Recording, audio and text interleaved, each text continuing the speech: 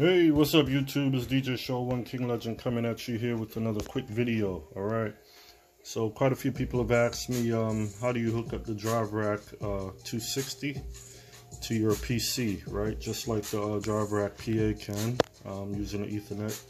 Well, when you buy the Driverack 260, it comes with a serial cable because it is an older model Driverack sound management system.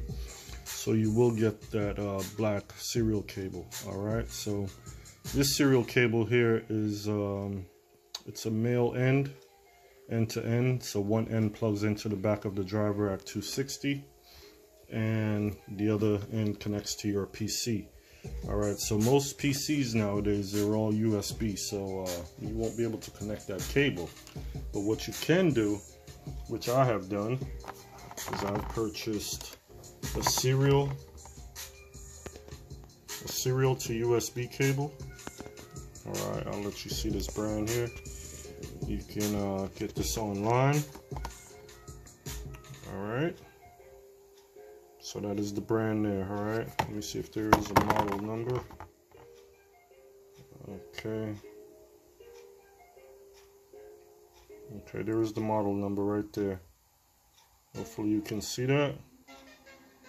And here's a little bit about it.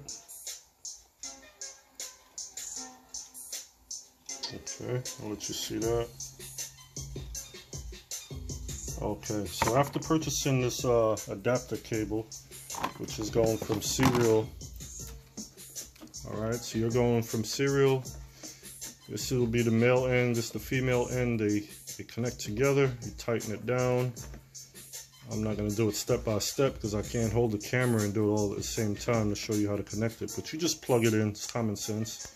Pretty simple. And you tighten it down with these locking pins here, right? They just screw tight. And same way it goes into your Driverack. It has the serial plug. You just plug it on and tighten these knobs here pretty good and snug and tight so it won't come loose. Alright, so this is a nice cable. It does have a light in there to show you that you are getting power from your laptop. So after installing the CD, because this cable does come with the CD, here it is right here. So you install that. I will show you a little quick demo here of what it does. Alright, it's just a driver for the cable because it's going to let your computer know that you don't have a serial port and you want to convert serial to USB. So whatever you plug into that cable now will be converted to a USB type signal. Alright, so there I am. I'm putting the disc in and I will show you what comes up. Alright,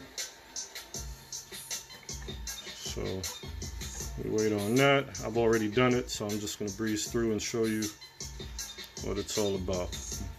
Alright, so there's a message comes up. Alright, you click on that. Asks you, do you want to run? You click yes, you want to run it. Alright. Then that comes up here, which is the brand of the cable. Alright.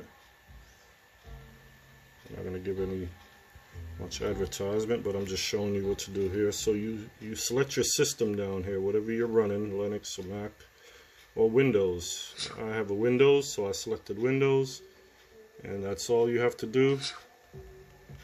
I'll just show you.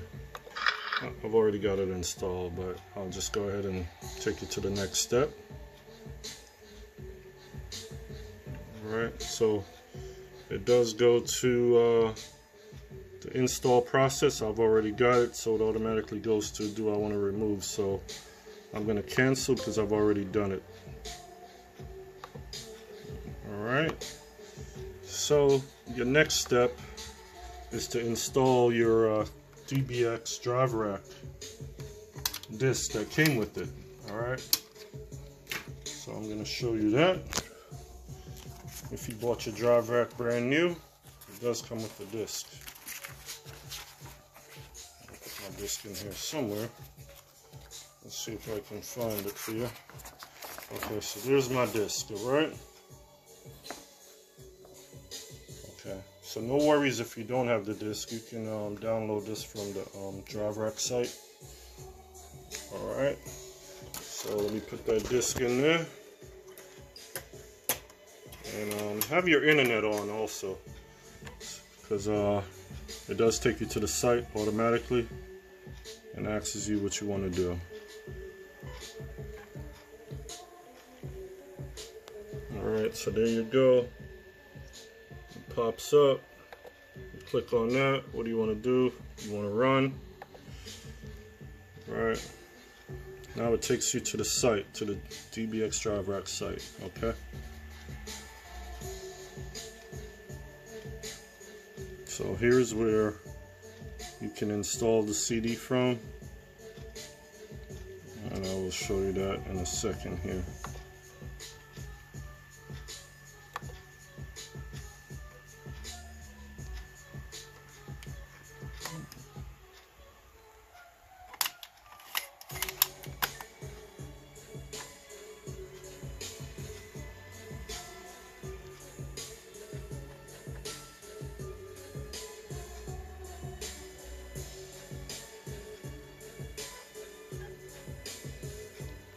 Okay, so I X'd that out by accident, and okay, here's the screen I wanted. There we go. So this comes up and it asks you, what do you want to do? You want to install the CD, so you're going to select this one right here, Driverack GUI. Okay, you select that. This page comes up here. Right, so there you go right there. You select that. Then this screen comes up and you select this right here to install, and it will install. Okay,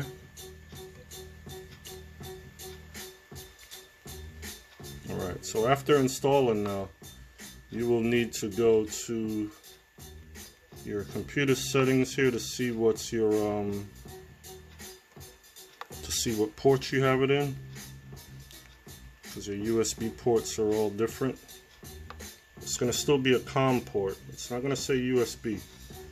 So you go to settings in your computer, right, and you go to devices. Scroll down,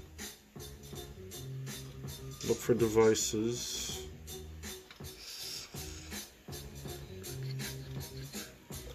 and it will be right here.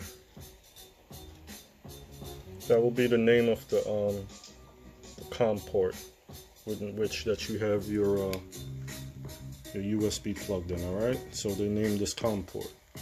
It says 3, so I'm guessing this might be 2, and maybe on the other side might be a 1.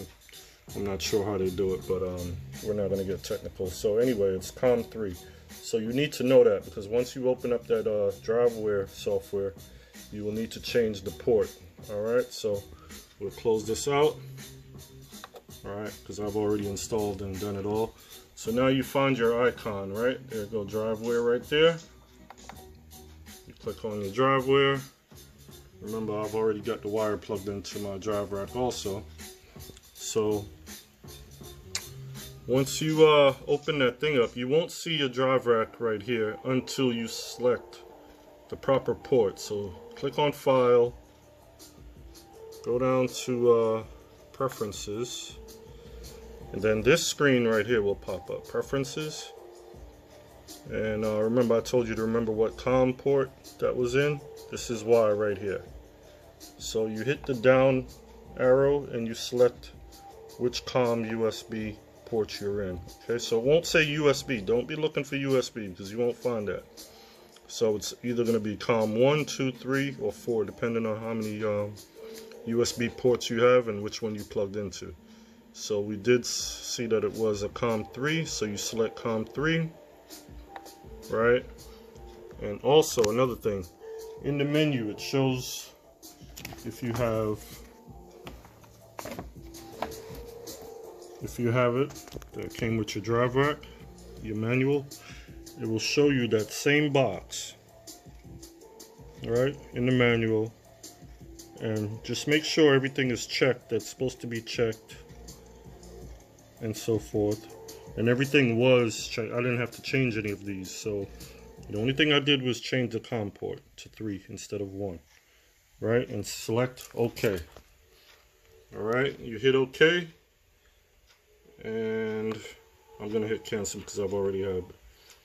Alright, and you're probably gonna need to X out, and once you log back in, alright, okay, let's see right here. Okay, once you log back in, you will automatically see the Driverack 260. Alright, and once you hit that, open it up, and there you go. That's your Driverack, everything that you've set it. See, mine already says King Legend, all that, so it's already there. Alright, so that's how I know that it's working, because that is the setting I have. Okay, and you want to go even further, you can hit meters. Alright, and you will see your meter working. Okay, just as it would on the Driverack itself. Okay,